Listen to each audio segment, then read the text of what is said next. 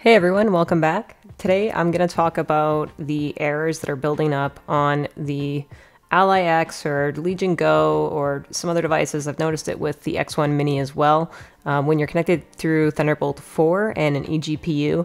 And basically what's happening is the PCIe Express is having errors just pile up, and eventually you'll get a little bit of stutter. And it's not happening all the time. I haven't really had that issue a lot with my device, but I've seen others have the issue on Discord, and I've been working with Beardy to try to figure this out. And he did a lot of research on this. We've done a little bit of testing here, and it seems to be fixing the issue by following these certain steps. So all the credit here really goes to Beardy McGee. You can go thank him on the OneXPlayer official Discord. He's the one who's done all the research on this. I've just helped him test it a little bit here, and then I wanted to make a guide to just make things a little bit easier if you're trying to fix this issue. Now, I mentioned the Windows hardware errors. This is the PCIe errors that are building up, and so you can look at this by downloading an application called WHEA. And I'll leave a link to that in the description, so you can go ahead and click that, download it, install it. And this is the sensor status that we're looking at right now, and you can just scroll right down to the very bottom, and that's where you're going to see all those errors building up. So if you're seeing a lot of errors building up and your device is stuttering or lagging, that could be the problem right there. And so what we've done here with these 4 steps is we've eliminated these errors from happening, and we'll go through that right now. All right, so the first thing that we're going to do is right at the bottom search bar here, you're going to type in control panel, and that's going to pull up the control panel here.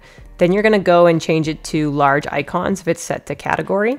And in large icons, you're going to go into power options. And when we go into power options, you can see mine's on performance, and that's because I have the Ally X set to performance. And so because I'm using that specific performance plan all the time with the eGPU, that 17 watts, I'm going to go ahead and change it. And I'm going to go to advanced settings. And then under here, under PCIe Express, there's this link state power management. Open that up. And when it's plugged in, you want to make sure that that's turned off. And then when it's on battery, I just turned that off too. We'll just make sure that those are both off. Now we're going to scroll down and go to Switchable Dynamic Graphics and then open Global Settings. And I've left mine to optimize on battery, but on plugged in, let's change that over to maximum. So here's the maximum. Then you're going to apply and hit OK. The next thing we're going to do is go into the registry editor. And what you're going to do is type that into the bottom here. And then when this starts to pop up, you're going to click on it and then go over here and run as administrator. That's really important that you do that step. All right, now where you need to go in here is right under local machine and then system. And then under here, under control, we're going to go all the way down to graphics driver. And you're just going to click on the actual graphics driver. And there's 2 files that we're going to create.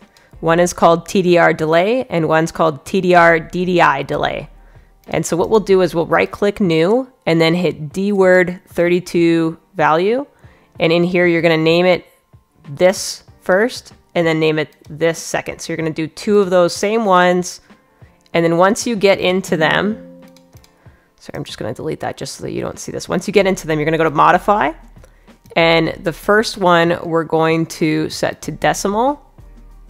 And for TdrDelay, you're going to set it to 20 and hit OK.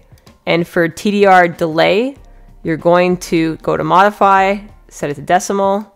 You're going to hit 10 and then hit OK. Now, once you've done this, it's going to look exactly like this. You'll see a little 20 here. You'll see a little 10 here. And they should line up and read exactly like this in the graphics folder. And then again, it's computer, local machine, system, current control set, control, and then graphics driver. That's where you're going to find this specific folder. All right, the last step that we're going to take. So you're going to type in command right at the bottom in the search bar, and command prompt will pop up. You're going to go run as administrator, hit yes. It's going to pull up this little window. And then in here, you're going to do the same thing that I have here in the screenshot, is you're actually going to paste this BCDE-DIT/set current PCI Express force disable. So I'll leave this in the description, just like all the other steps. I'll leave those all in the description so that you have the right names for everything and the right steps for everything.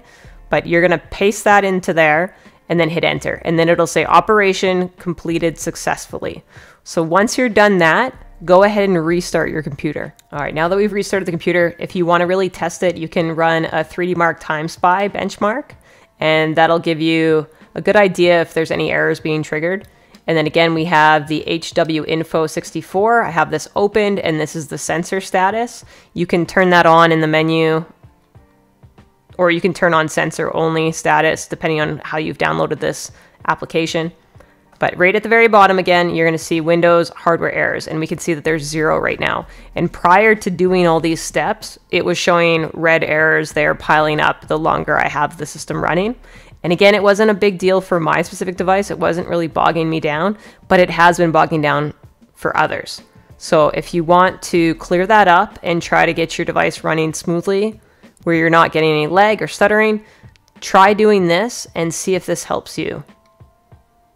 Again, you can thank Beardy McGee at the OneXPlayer Discord. He's the one who did all the research on this, and I'm just, again, the person that's showing you on the guide just so that it's a little bit easier to follow along what you need to do in order to fix this. So thanks everybody for watching. Take care, and till the next one.